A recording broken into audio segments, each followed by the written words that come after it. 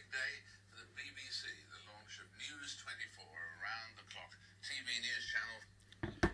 So here in Singapore, I'm able to watch BBC content, and I thought I'd just quickly share how I do that. First, most importantly, you need a friend who has a Linux box also in his place that he allows you to SH into.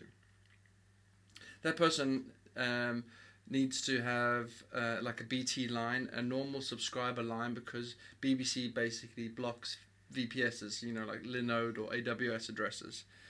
So once you found that special somebody, say you love him, because you'll be using his internet connection.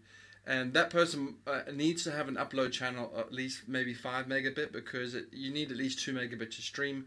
Unfortunately, even if you have fiber to the cabinet like my parents do, they only have 1 megabit up, so this will not work with their connection. You need at least 5 or 10 up, so that person's probably living in the city. Once you've established an account with that person, you set up a little service like I've done here.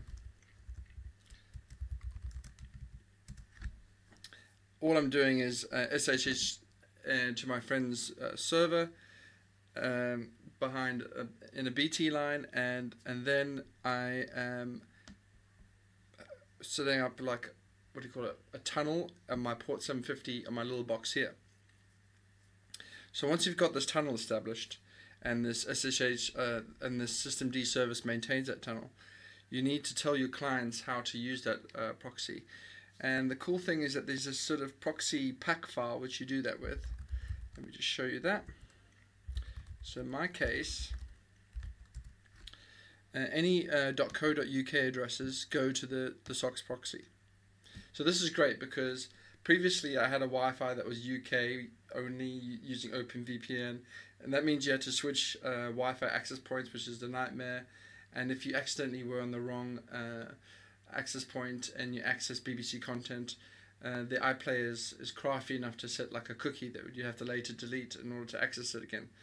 So with this method, you don't have to.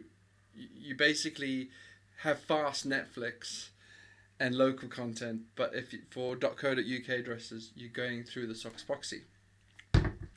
Let me just quickly also show you how that works over here. I'll just put the video here. You can see how I've configured the automatic proxy. It works well. Please leave a like. I dare say, if I could pay for it, I would. Please launch your services here in Singapore.